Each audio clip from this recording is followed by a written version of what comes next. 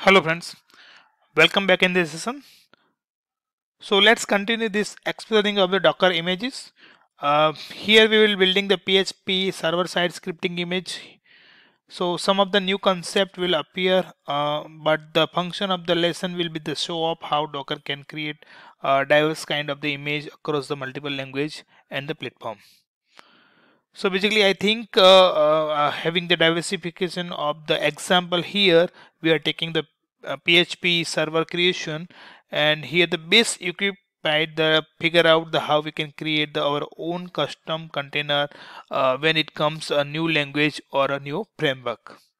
So here we will use the uh, uh, PHP project structure to create the PHP container image. So we will create the two files over here.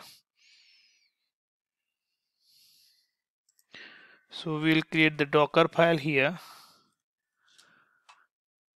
and we will also create the index.php file. So two files we will create here, and we will start from the PHP file.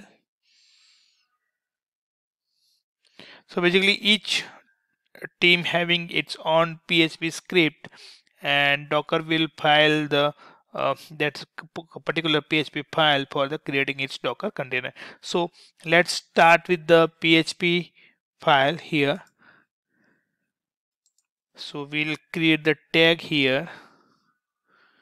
So HTML, and we'll close here the HTML.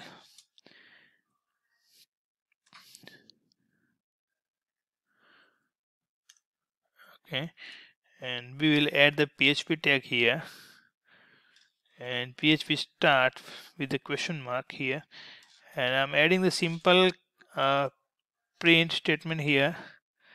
So this is PHP server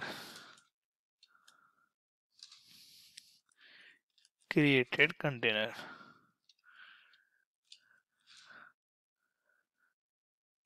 Okay, so our PHP file has been done. Let's move for the Docker file. So Docker file will take the PHP image using the from command. So from PHP, and by default it's take the latest tag, so we are not specifying here.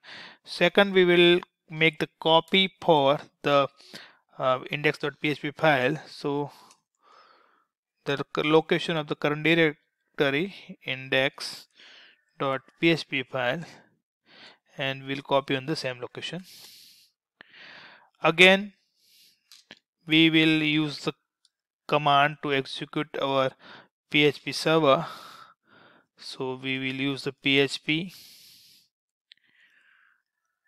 -s to start server, and the server location for the server, so 0.0.0.0.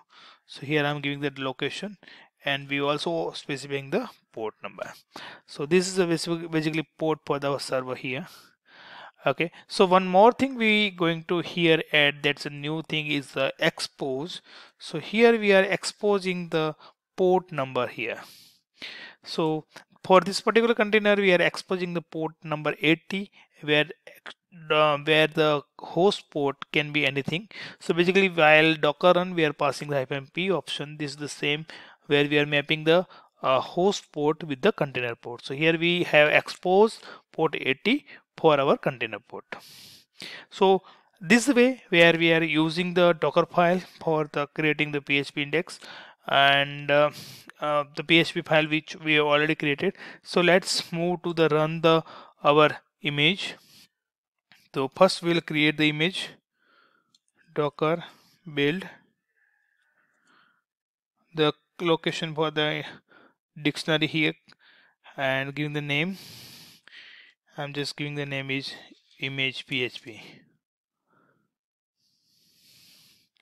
So this created image, basically it's taken the caching, you can see here, and it's doesn't downloaded anywhere, so completely image you can see here. So cache we have already seen in our previous session. If you not still explore, you can go through the previous session. Okay, so now our image has been created. Now if you want to still see the, you can pass no cache. So this will create the fully fresh image. Now let's run the Docker container. So Docker run name PHP server. I'm just giving the new name.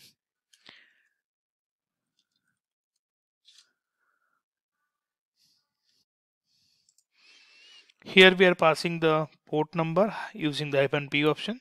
So I'm just giving the port number. So my host port, I'm just giving the 3030 is my host port, and container port we have exposed is the 80. So we should not change here the container port because we already exposed one port from the container side. And at last we'll give the image name, that's a image and PHP. So let's run this container. Okay, so my container has been started. You can see the message development server has been started with this IP and port. So let's open this one. So here I'm starting my server. Here it's a port on 3030. So you can see here our server has been started, and give the message this is the PHP server created by the container.